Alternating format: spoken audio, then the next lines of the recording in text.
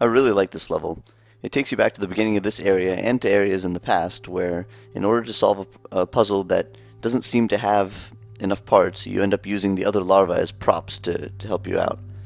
So in this level, we need to figure out how to get, really the only difficult part of this is figuring out how to get a block in the bottom right of these incubators. There doesn't really seem to be a way to, any way that we push a block, push one of the larvae, it'll fall outside of this. However, if we use one of these other larvae as a kind of stepping stone, this actually becomes quite doable.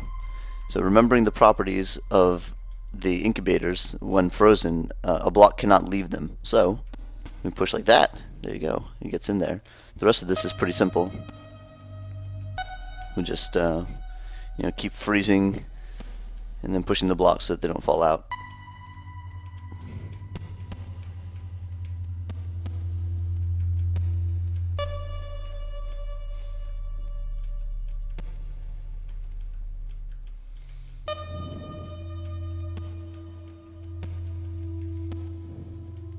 And done.